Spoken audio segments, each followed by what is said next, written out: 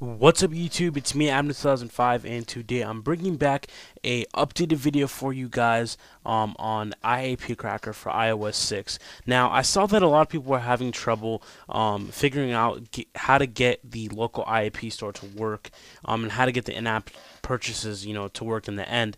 So the one thing that happened between my video and now when you guys are actually installing this tweak is it's been updated to 1.3-2.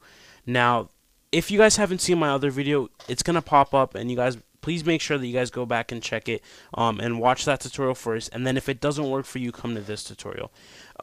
What you want to do is if it's not working for you, what you want to go ahead and do is you want to click modify and you want to click reinstall. That's the first thing you want to do because you want to make sure that everything's installed right.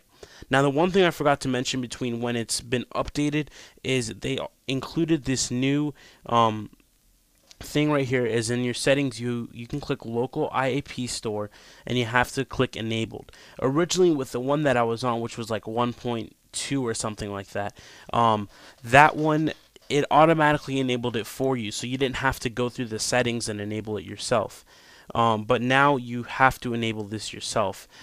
For those of you that just you were getting those errors, this is probably why, because it actually wasn't enabled in the first place.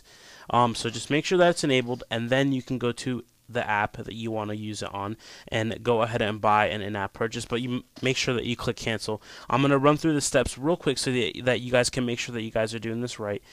So we're going to do an app like we'll do Jetpack Joyride, and there we go. Let it load up here.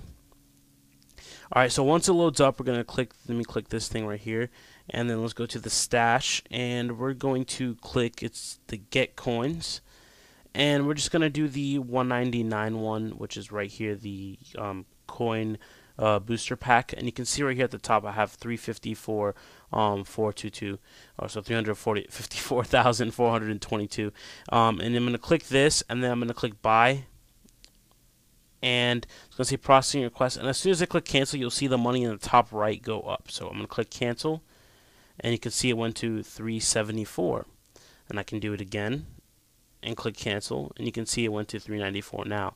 So that's all you got to do. It's pretty easy. It works. It doesn't work for every game, like I said. There are games that are server based and they just won't work for it, and that's just something that you're going to have to deal with.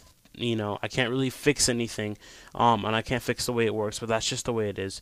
So thanks for watching, guys. It's me, Adam2005 on YouTube. Please comment and subscribe. If you guys are still having errors, please message me or leave a comment, and I will get back to you guys as soon as possible.